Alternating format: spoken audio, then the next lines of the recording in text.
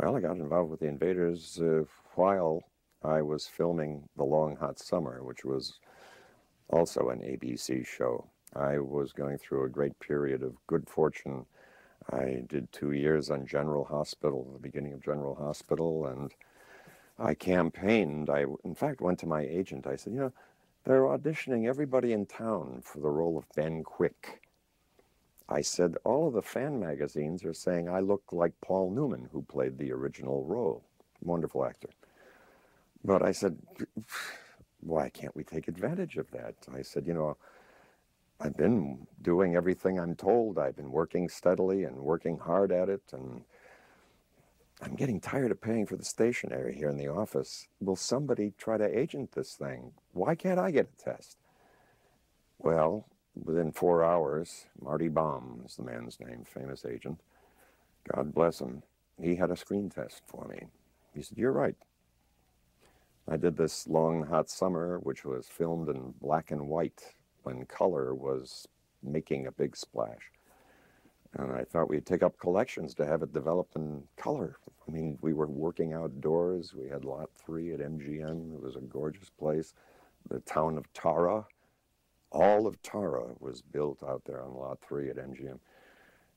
And now they kept it in black and white, and it seems to be a death knell for the show. You're going to do it in black and white. Everything else is in color. And long about episode 15, my agent came to me and said, Quinn Martin wants you to do a series for him.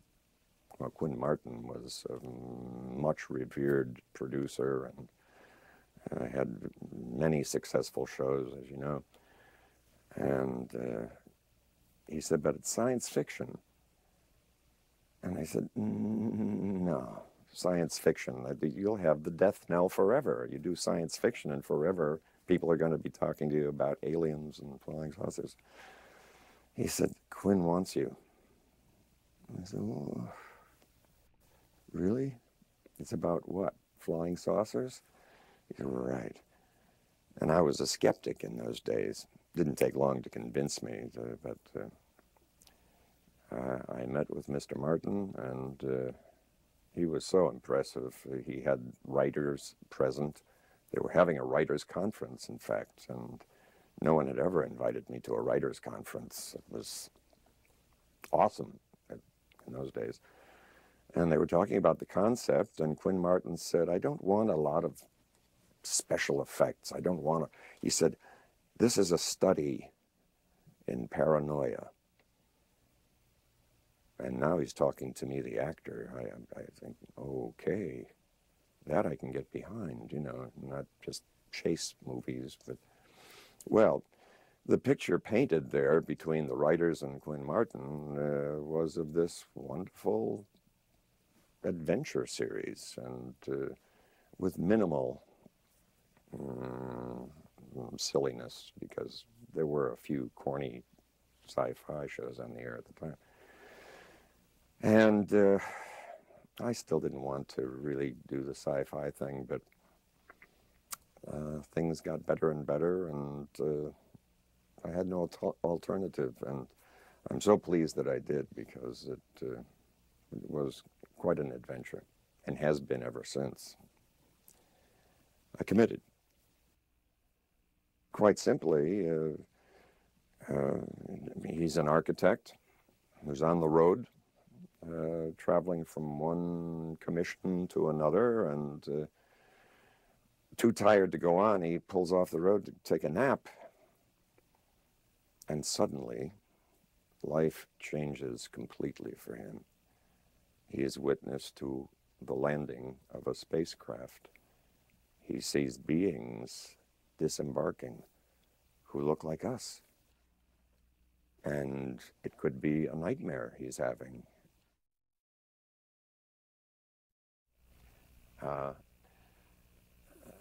My personal feelings about UFOs, let me say that I have seen them. You just have to accept that.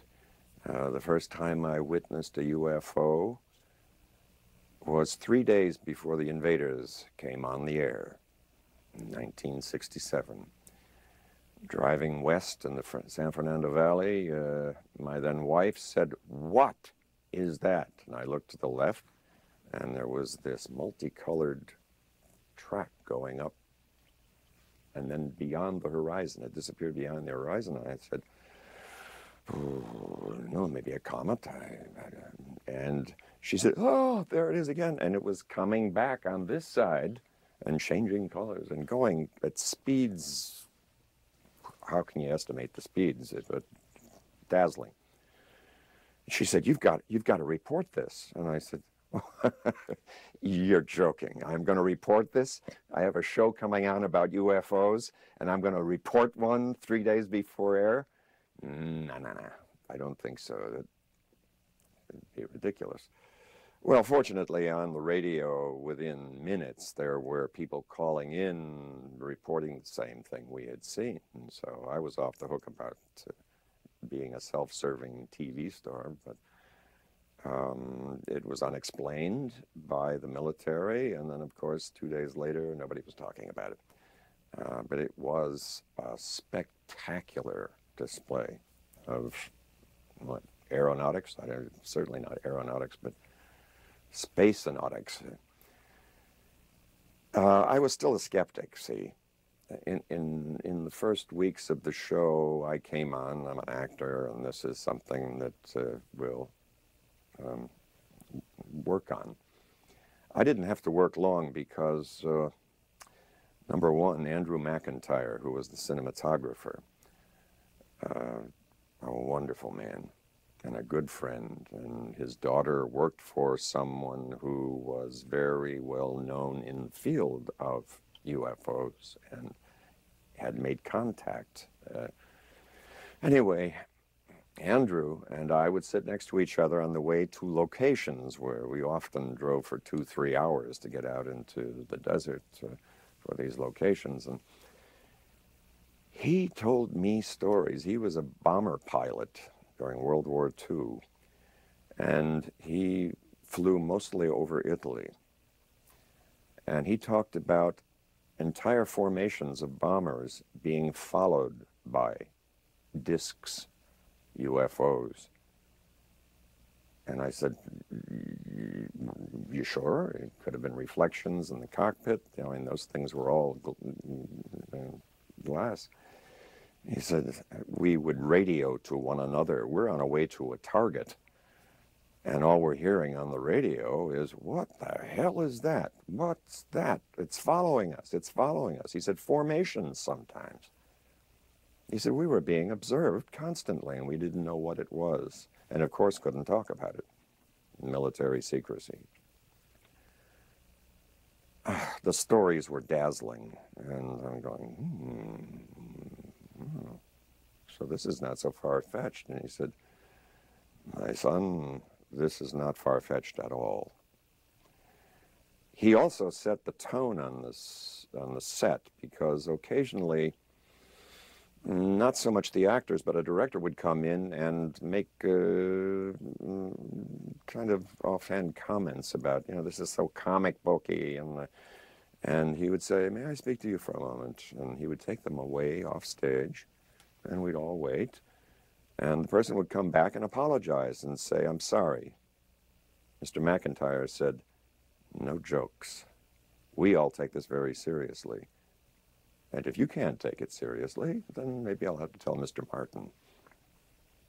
Okay. Well, that made the job a lot easier, because there were funny things that happened on the set sometimes.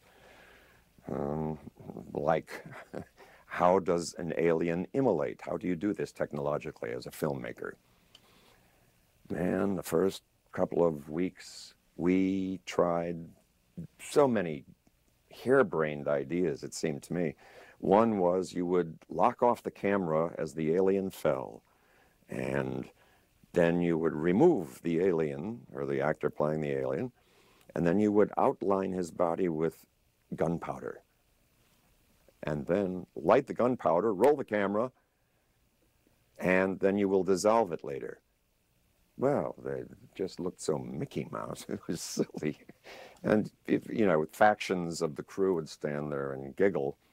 And our prop man, an Anderson, I believe Ira Anderson, he said, they should talk to my brothers. My brothers can do this in a snap. They can do it in no time.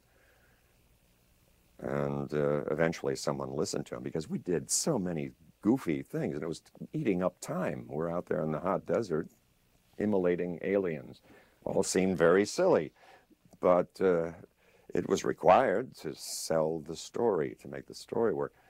And the Anderson brothers came in and observed and said, well, that's fine. Just lock off the camera, move the actor, and roll a little bit longer, and we'll do it in the lab. You'll do it in the lab? What's this going to cost us? Because there was a price to each one of these methods of immolation. And he said, I can do it from 90 to 210 a piece. So it was like a hitman talking about what your contract is going to cost to kill an alien. But depending upon the difficulty in the lab and what cinematography they had available, it might cost a little more. And they did it in the lab, and no one really knows exactly what they did, but that was the method. I'd studied for years and been acting for years by then.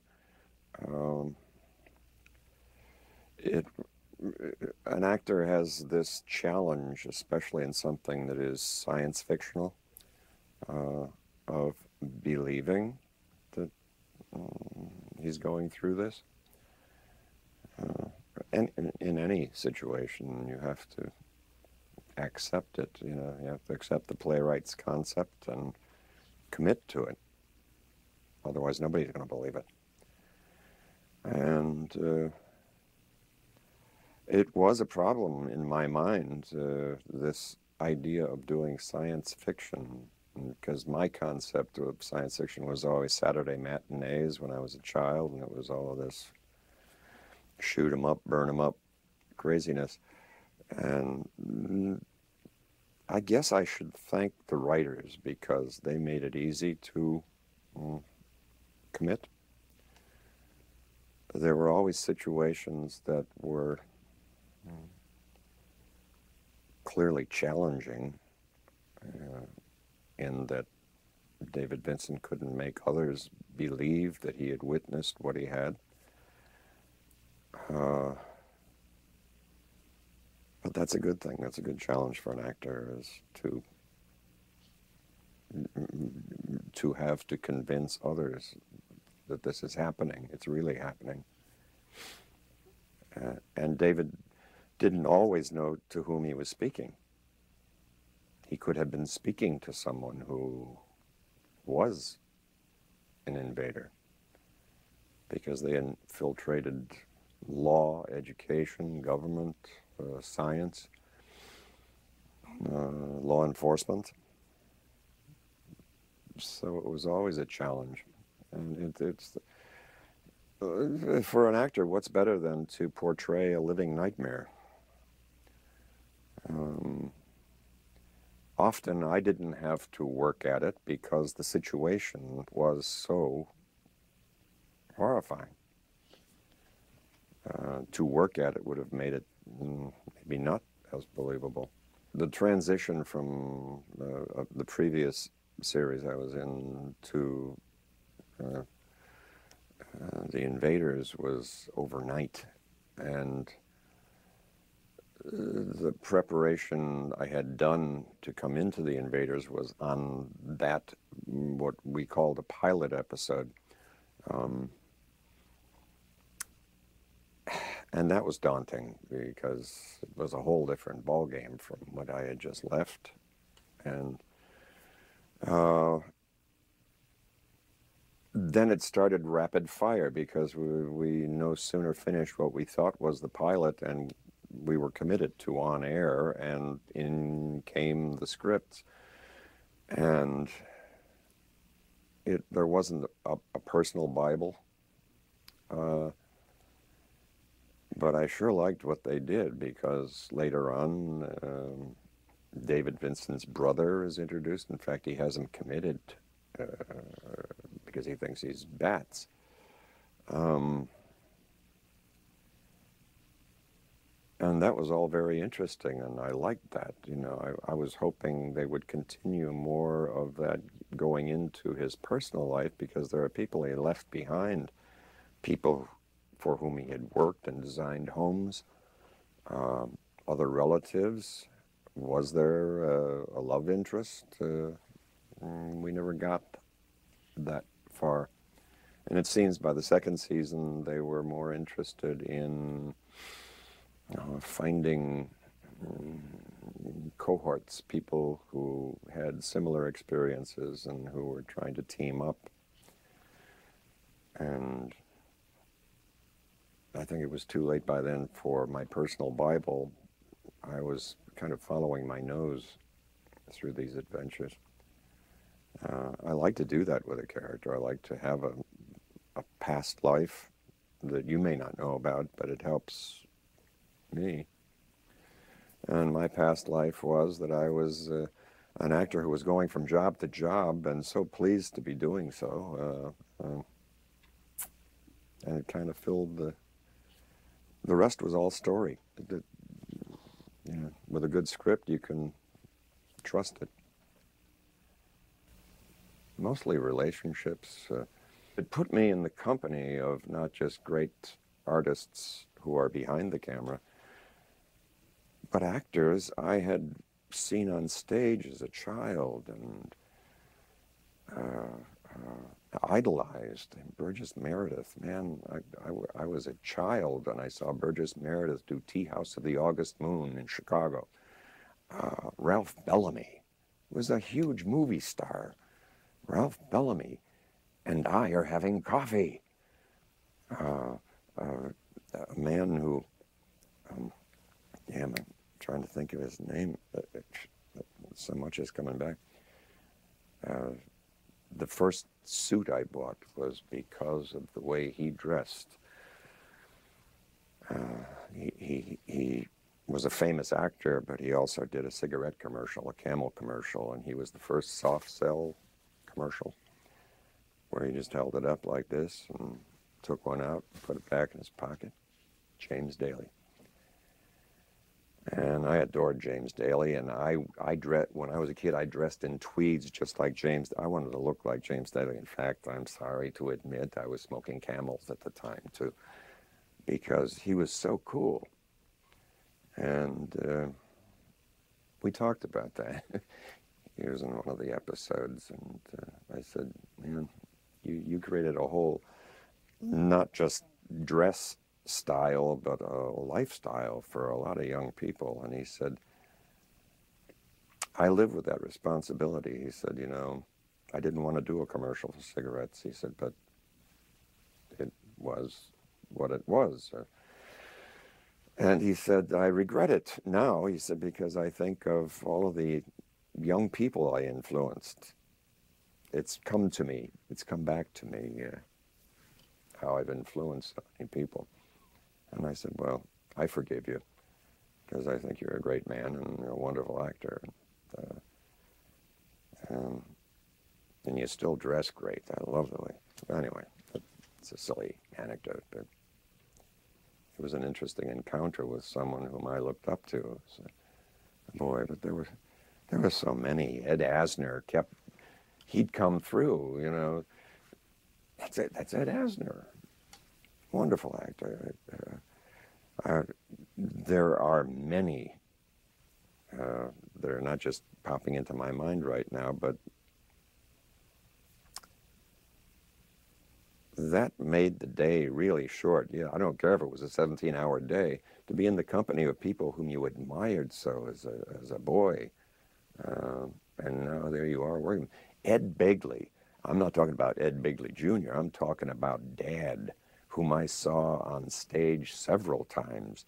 Great actor. So is Ed Begley Jr., but I know Jr. will forgive me if I give all the credit to Dad, because he was such a marvelous man, a great wit. He just made the day fly by because he had such a good humor about him. Those were good memories. Still are. Yeah.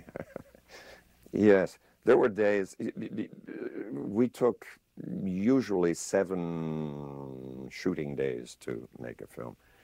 We didn't work Saturdays.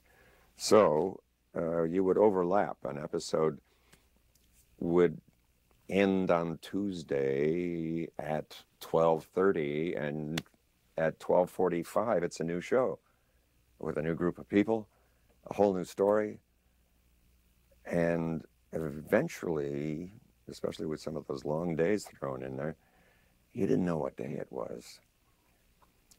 It was a fascinating thing to watch on the set of this show, and I've only seen it happen one other place, and that was at X-Files. When a new script came out, you didn't hear a sound on the set or on the whole soundstage because everyone in the company was going through the new script. They couldn't wait to read the next episode. And that's how it was on the Invaders. Whatever the day was when a new script was available, and mind you, they changed things up till the last minute, so there were multicolored pages that indicated this was added recently, and this is such a... There'd be people off in the corners. They were doing their job, yes, but every moment they could take, they were reading the next episode. And not just for preparation, they were fascinated with the stories. A man, it had to be crazy, and Quinn Martin always said that. You got to be crazy to do your own stunts. What am I going to do if you get hurt? And yet, everybody countermanded that. And I had one of the very best stuntmen, Glenn Wilder. Glenn Wilder was not only a scholar at USC, he was a champion football player. He was brilliant. And he didn't follow the football career or the scholarly career because he was also an equestrian. He had a falling horse, he had a bucking horse, and you stuntmen out there will know what I'm talking about. You can make a fortune that way and also have a good time. The horse won't fall for anyone but you.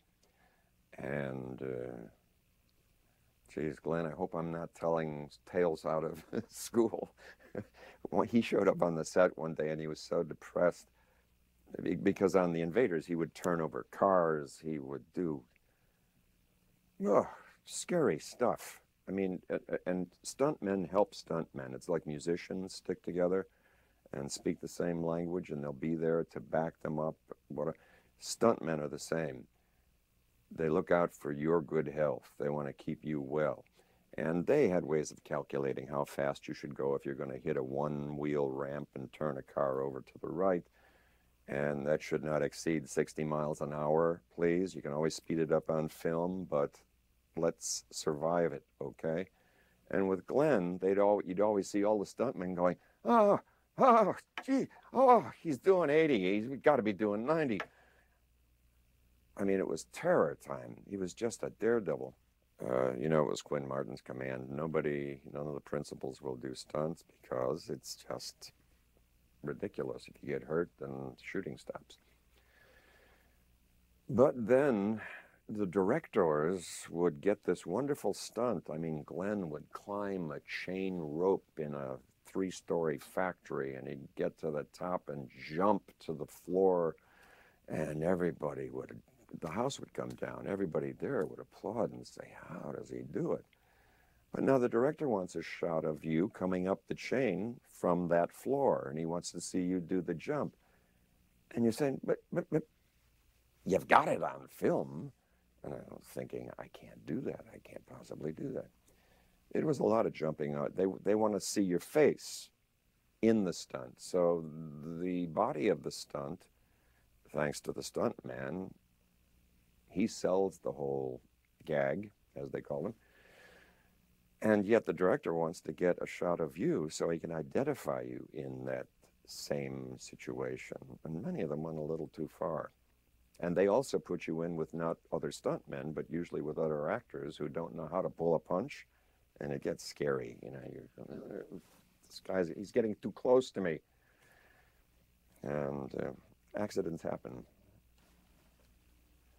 No, but it's interesting. And I don't know what was going on in the minds of the writers, uh, but people have said to me since it was a metaphor for the Cold War, wasn't it? And I plead ignorance because I said, well, that's an interesting theory, and let me think about that. It is interesting. At the time, I certainly wasn't thinking that way. Uh, I was busy getting there on time and trying to find time to sleep. But uh, there are a few analogies that others have made that speak of the government metaphor, the interstellar metaphor of why aren't we sharing intelligence? And I think David Vincent ran out of directions to take with the information he had. Well, I'm amazed by it, but it must have made a great impression on the then youngsters who are now all in their 40s and 50s or more. It's the 40th anniversary this year, so geez, if a kid was 10 watching the show, he's now 50. So that's amazing that there should be a popularity. I know from fan response that there are a lot of people out there who not only know the show, but many things about the show. And there are people who contact one another online who discuss aspects of the show that amazes me. I could understand it in France where it's been playing over and over, but in a country where it hasn't played, it's dazzling.